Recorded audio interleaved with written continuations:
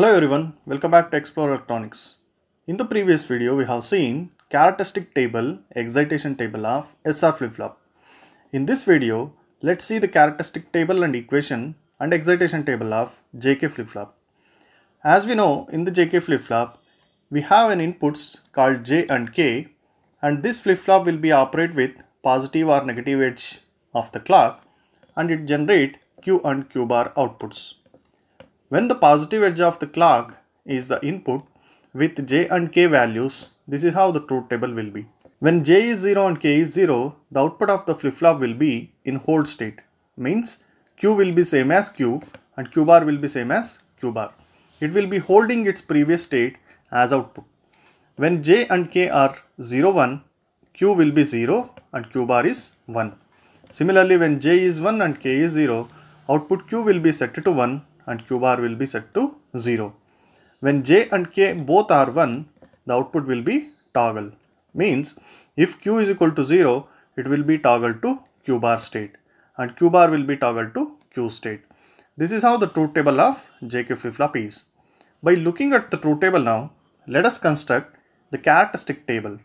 To write the characteristic table, we know that we need to write all possible cases of inputs with possible cases of current state. Here Qn is the current state and Qn plus 1 is the next state output. When Qn is equal to 0, means if the current state of the JK flip-flop output is 0 and we are providing 0 0 as input, what will be the output? When 0 0 is the input, the output of the flip-flop will be hold state. Means when J is 0, K is 0, it will be holding the state as it is, so output will be the next state is 0. Again, if the previous state of the output is 1, when 0 0 is the input given, it will be holding its state to 1 again. This is for 0 0 combination of JK values. When J is 0 and K is 1 and the current state of the output is 0, irrespective of this, it will generate the output to 0. Why? Because when 0 1 is the input here, we have seen in the truth table, output will be 0. So Qn plus 1 is the next state becomes 0. When 0 1 is the input again and the current state of the output is 1, again the output will be 0 itself because of J is equal to 0. And 1 0 is the input and current state of the output is 0, it gives 1. Why? Because here for 1 0 we say 1 is the result. So when J is equal to 1 and K is equal to 0, whatever the previous output is, we will be getting 1 as result. And again for 1 0 with 1 as the current state, the next state will be 1 again because of J is equal to 1. For 1 1 state with previous state 0, it will toggle this. We say this will be toggled because of 1 1 input come as input at the JK flip-flop and 0 at the current state will be changed to 1 in the next state. This is toggle to 1. And similarly, if it is 1 in the previous state with 1 1 input, this will be toggle to, this is also toggle to 0.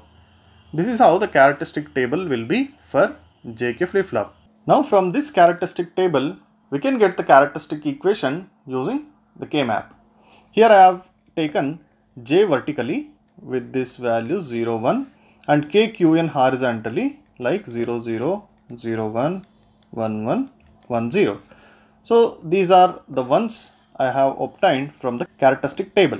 So let us group these two together. These two becomes one group and this one can be grouped with this one. Now if you look at the expression for this group, let me write it as Qn plus 1 will be equal to, so this vertical group will be having here J get cancelled. Here it will be K bar Qn. So it is K bar Qn for this plus. So this corner to one values group, it will be having J with this J and here 0 0 and 1 0. So K get cancelled, remaining is Qn. So Qn bar because of 0, it is Qn bar. So K bar Qn plus J into Qn bar is the characteristic equation for JK flip-flop. Now let us write the excitation table. How to write the excitation table? By looking at the characteristic table itself. This characteristic table output gives the excitation table. Now we need to take Qn and Qn plus 1 is known. So when Qn is this and Qn plus 1 is this, what is the expected input values we are supposed to provide to get Qn plus 1 like this. So for this we need to first take 0 0 case. When Qn is 0, Qn plus 1 is 0. Here we need to look for this Qn and Qn plus 1, these two columns, 0 0.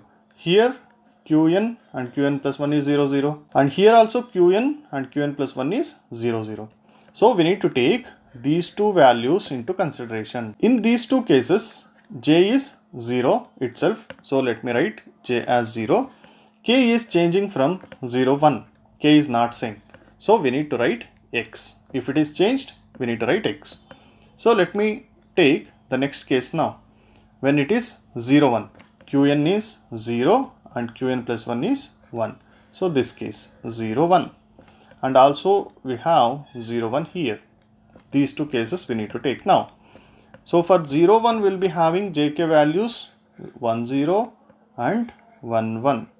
Means by looking at these two, J value is 1. So let me write J value is 1. And what is K? K is changing from 0 to 1. So it is X. Now for 1 0. 1 0 Qn plus 1. Where is 1 0? Here is 1 0.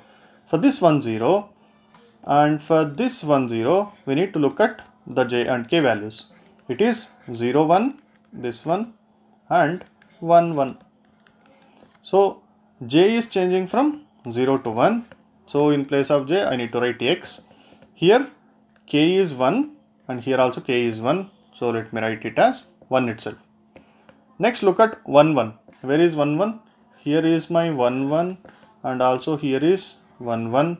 So 1 1 is generated for 0 0 and 1 0. Here J is changing from 0 to 1.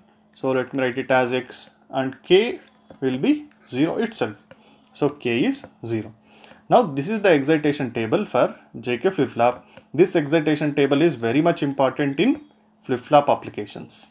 So let us remember this excitation table as 0 1 XX for J and K is XX10.